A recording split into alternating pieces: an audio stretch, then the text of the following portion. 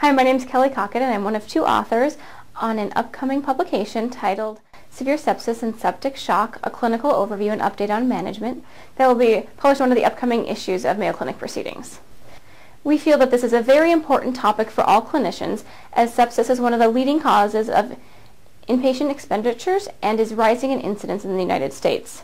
It is something that all clinicians face in regards to clinical practice, whether they're diagnosing patients with this, treating patients with sepsis, or dealing with the clinical outcomes after recovery from sepsis.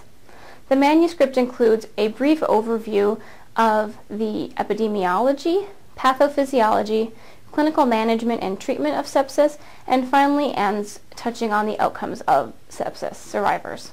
We really feel that this is important for clinical practice and for our patients who are coming to us presenting with sepsis, given that sepsis has been frequently noted in the news and publications, both medically and in popular press. We hope you enjoy the article and find it helpful and educational. We hope you found this presentation from the content of Mayo Clinic Proceedings valuable.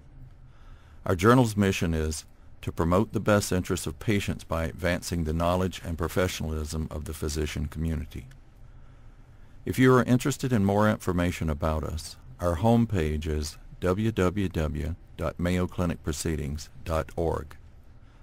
There you will find access information for our social media content, such as additional videos on our YouTube channel or journal updates on Facebook.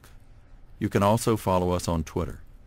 More information about healthcare at Mayo Clinic is available at www.mayoclinic.com. This video content is copyrighted by Mayo Foundation for Medical Education and Research.